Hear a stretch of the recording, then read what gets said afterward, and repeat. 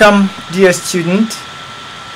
Shamar Education Center presents to you educational DVD, University Discussion Series, Studies on Education, Psychology of Education and Teaching. At the end of this discussion, we should be able A. to define psychology, B. to describe the main objectives of psychology, C. to narrate a brief history of psychology, and D. to describe the main branches of psychology.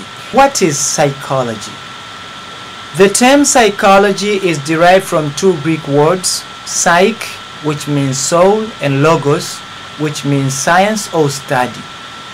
Thus, literally, it means study or science of soul.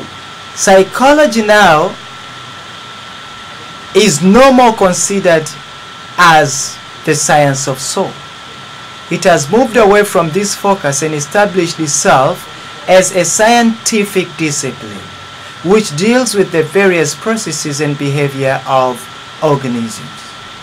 Most of the contemporary psychologists agree on a definition of psychology as the scientific study of behavior and mental processes of organisms. There are three key terms in the explanation that need to be clarified. A. Scientific study. B. Behavior.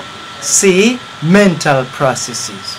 Scientific study means using techniques such as observation, description, and experimental investigation to collect information and then organizing this information.